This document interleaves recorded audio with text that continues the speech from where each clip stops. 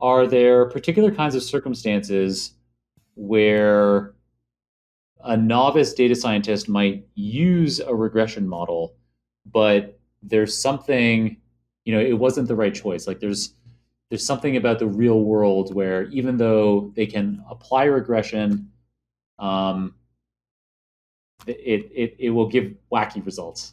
Okay, yeah, sure. This is assumptions of linear regression. So this is specifically to linear regression. It Oh, okay, sweet. wouldn't apply to like logistic regression, which would be a classification type model. But for a linear regression, um, there's five main assumptions, and I love this. Like I spent a few days preparing this tutorial, and I loved it because wherever, like whenever you search online, like you get different results. Some people say there's 6 or 7 assumptions. There's some people say there's 5. Some people say these assumptions. Some people say other assumptions. So there's no like one independent source of truth for this tutorial, and I couldn't find a really high quality video. So I am very excited about like what we created here. And basically, there's 5 assumptions of linear regression that I'll outline now. We'll go through them quite quickly. We'll share a link for the show notes. Like we created a cheat sheet that people can download for these assumptions of linear regression, so people can go to the show notes and just get it there. It's like a nice one-page PDF that you can download, keep, and even print. So assumption number 1 is linearity. So basically, we're not going to go into how to do all of these things programmatically or how to check these assumptions, on a mathematical basis. We'll be talking about like eyeballing your data and just gauging from that. So when you look at your data, if you want to apply like a multiple linear regression or linear regression, when you look at your data, you should see generally like a linear relationship. Like it should look like a linear relationship too. If it looks something like very different, like a I don't know, like an exponential relationship or a, I don't know, like basically anything but a linear kind of chart, probably you shouldn't be applying linear regression to it because you get incorrect conclusions. Now, assumption number 2 is homoscedasticity.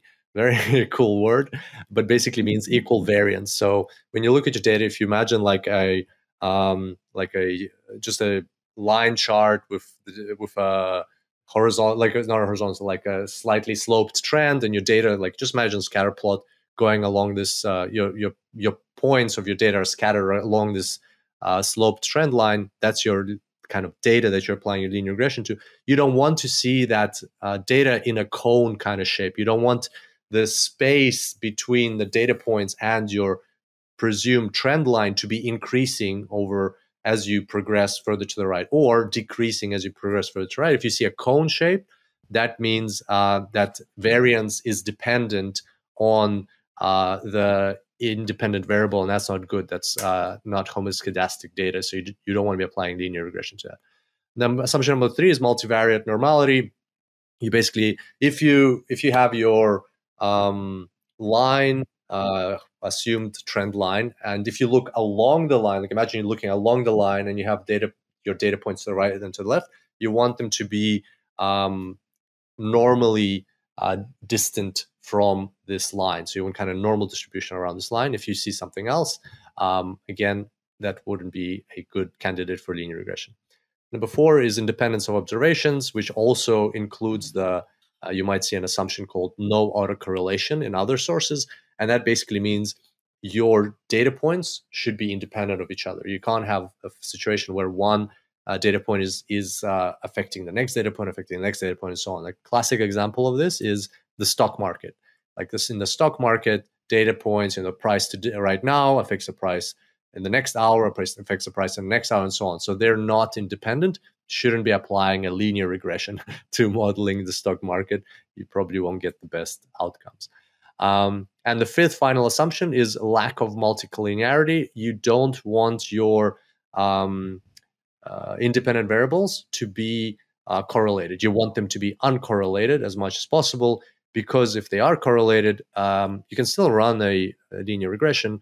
Problem is that your coefficients will not be very reliable. Okay, we can go into detail on that, but we won't. Basically, coefficients can vary because you imagine just having the same variable in twice in your linear regression, then the coefficients don't know what to do. Which one should be bigger? Which one should be smaller? So coefficients won't be very reliable. You won't be able to predict the impact of each variable based on the coefficients. There's one more. There's like the Phi's assumption. There's a sixth one, but it's not an assumption. It's more of a check. You should always check for outliers. If your data set has outliers, you should decide for yourself if you want to model it with the outliers or if you want to remove the outliers before modeling. Some sources will include that as a assumption. It's not actually an assumption. It's more of a check. So yeah, once again, it's quite hard to visualize these things on a podcast. We ran through them quite quickly. There's going to be a PDF in the show notes. Please go ahead and download it. It's for your use there. We want people to be aware of these assumptions before you use linear regressions.